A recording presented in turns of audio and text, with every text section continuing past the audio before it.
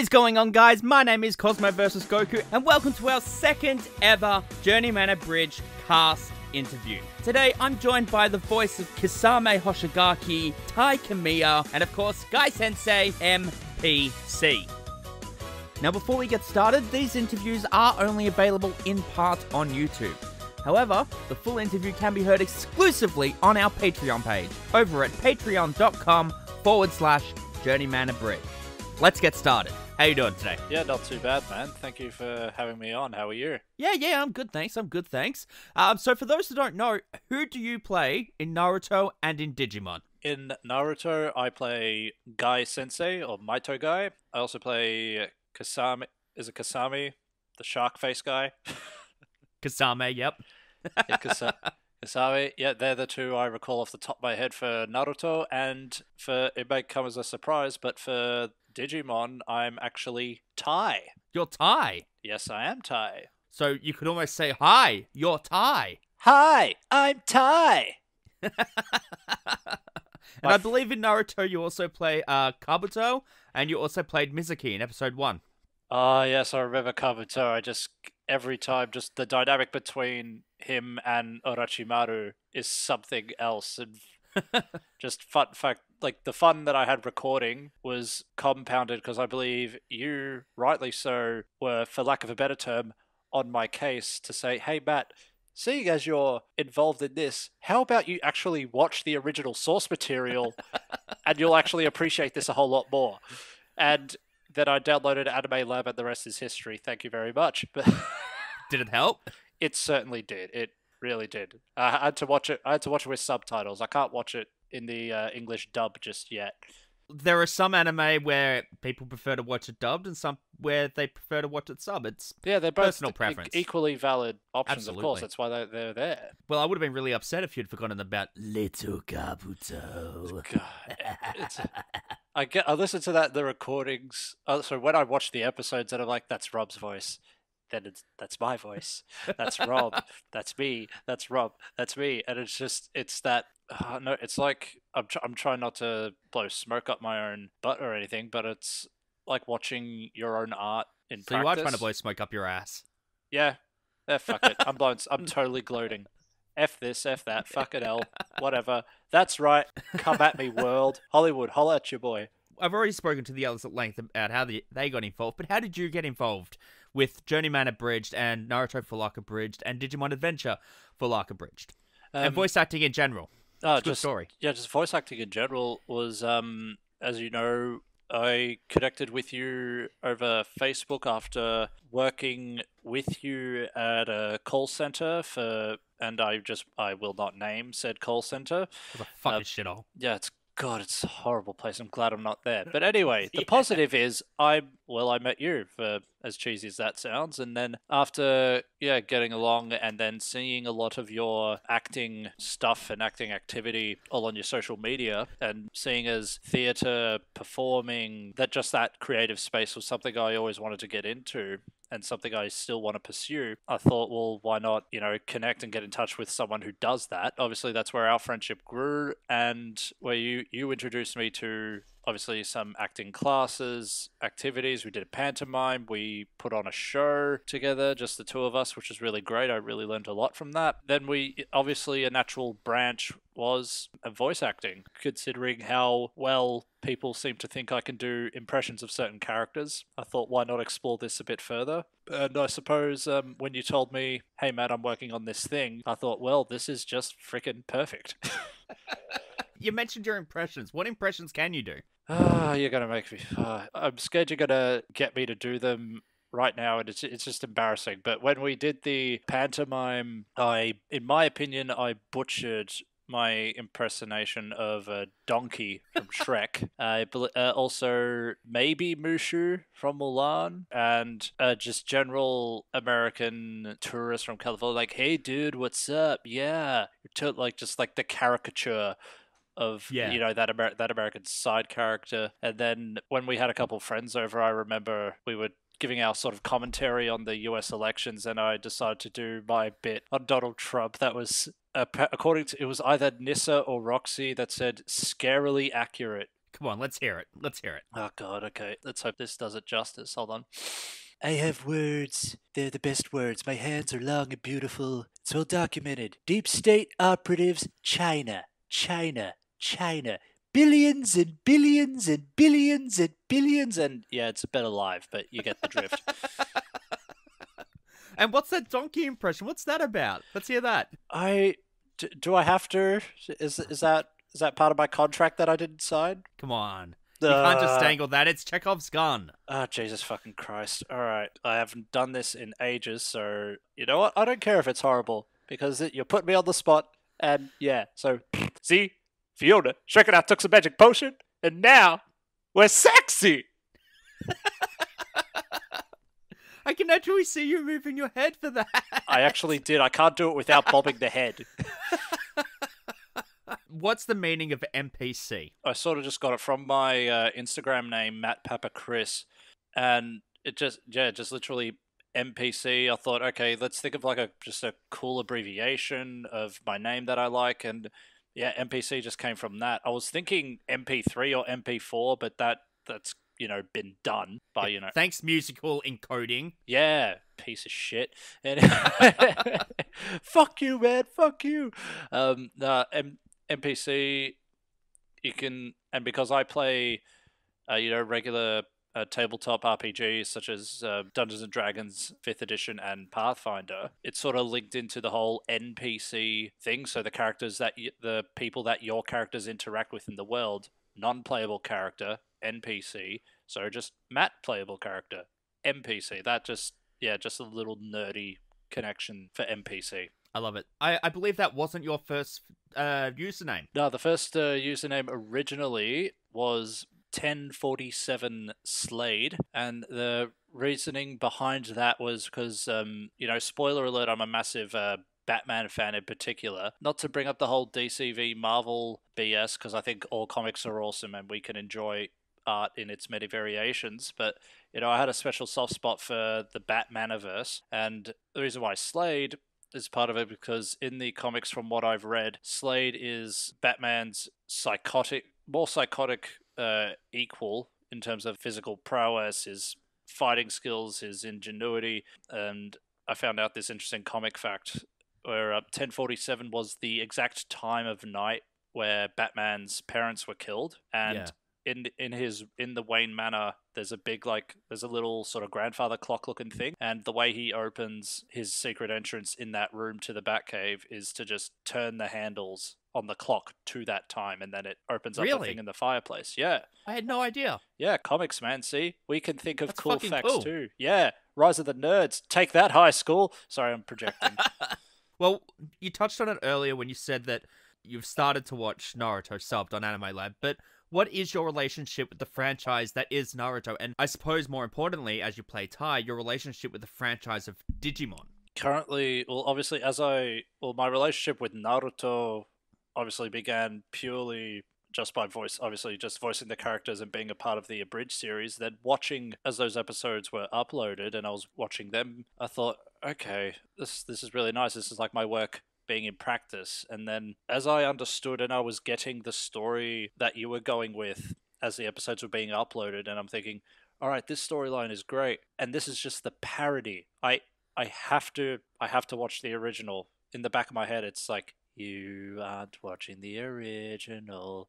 You're doing this. How dare you insult the source material? You're not worthy. And then, yeah, my mind goes weird places. But yeah, I started watching, obviously, the original Naruto. I think I'm about halfway through Naruto before heading on to Naruto Shippuden, and listening to it, and obviously with the Japanese voices, there's so much more, I know, emotion, or there's so much more character that doesn't translate when you record the lines for English. There's something, I can't explain it for lack of a better term. It's just something just gets projects. Lost in translation. Yeah, quite literally. Perfect. Yeah, gets lost in translation. And I'll say this side note: I now know how to pronounce Sasuke properly, because the whole time reading the script, it's like, okay, Naruto goes over to here and he says Sasuke, but what? Suzuki's mate, and it's like, no, it's Sasuke, but there's a U after the S. Suzuki. Well, yes, my name is not Suzuki. in That's a type of Japanese they car. pronounce it this way. You fucknut. That's how you do it. I've never called you a fucknut. No, but people listening here will think that you have. Yeah, okay. But well, at least that's what I thought of myself. That's Naruto down. Digimon, I watched a bit. Like, of the three major shows growing up that I watched religiously as a kid, it was Yu-Gi-Oh!, then Pokemon, and then Digimon in that order. Like, you just watched On Cheese anything. TV? Yeah, Cheese TV. Then was it Toasted TV after that, before it got Yeah, canned? it was, yeah. And then it got cancelled or taken off the air or whatever happened there. Yeah, I don't know. whatever it is. Bastards. Yeah.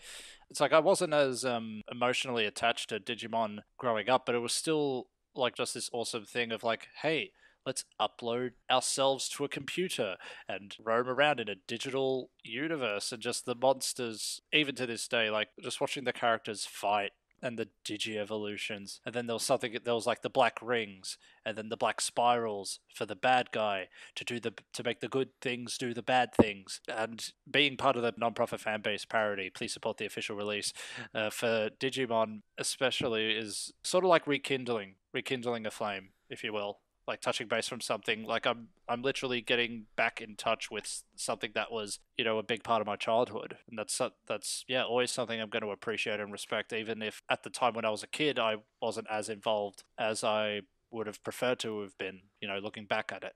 So were you just more involved in Yu-Gi-Oh! And Pokemon and and Dragon Ball Z? Shit, I can't believe I forgot about that. Of course, goes without saying. Yeah.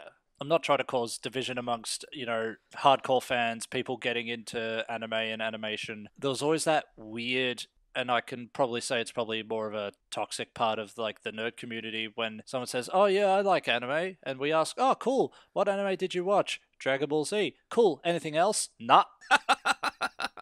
Then there's that awkward silence of, well, DBZs are pretty good to start, but I would call you a DBZ fan to be technical. 100% love DBZ. How about you? If you like DBZ, you might like this other anime and down the rabbit hole. That's how you get them. Oh yeah, it's a gateway drug. Oh my god, anime is a gateway drug to anime. Yeah. And I think for a lot of people, especially people our age, we had our first experience with anime on a wider scale, especially on a social level through primary school or early high school, whatever. Oh my god! Through Cheese TV. Did you ever collect Tarzos from the chip packets? Yes. Oh my god! Oh my god! It's like, oh my god, he's got the shiny Tarzo. That's the rare Tarzo. I gotta buy chips to get Tarzo. Like they were funny, turning us fat. Those bastards. Yeah. Now look at us. You're ripped as fuck, and, well, there's me. Yeah, well, that's because I'm vain, and I need constant validation for my aesthetic. Which one of us plays Orochimaru again? Anywho. Growing up watching that as a kid and looking back as an adult, even nowadays, my two very good friends, Rocco and Sargon, weirdly enough, COVID hasn't affected our go-to hangout, because we would literally meet up, we'd either have lunch or just go to Safeway or Coles, get some snacks, and just binge an anime. Because Sargon and Rocco will be like, hey guys, I found an anime we can watch. And I'm like, cool, sweet, let's binge that. Before this current stage of restrictions were announced, we had just finished on Anime Lab, I think it's a new one, called Demon Slayer. I've heard of that. My wife wants to watch it so bad. I'm like, yeah, we'll get to it. Yeah, you should. It's been a while, and we're still going to get to it. Yeah, you're gonna get to it in your own time. There's no need to her to remind you every 3 months. It took her 10 years to get me to finish watching Buffy. We'll get there eventually. But honestly, from me watching it, I love the artwork and the graphic of the fight scenes. Especially, like, storyline's great, 100%. Gotta have a story and just the right amount of exposition, because I love how they can have an entire life's worth of dialogue in the millisecond of, like, a punch or a kick being thrown. Like, wow, these guys think really fast. Oh my. How many episodes is it? I believe it's only 26 in that first season. 2 cours, wow. And we're currently watching, well, we were, but now we have to watch it separately. Bloody pricks. This other one called Fire Force. Yeah, Twisted Flames just told me about it. Yeah, get on it. It's got the right amount of violence, I'll say. Some good, interesting subplot. Freaky powers, which is also cool. And there's a bit of, From what I can tell, it's gorgeously animated too. yeah.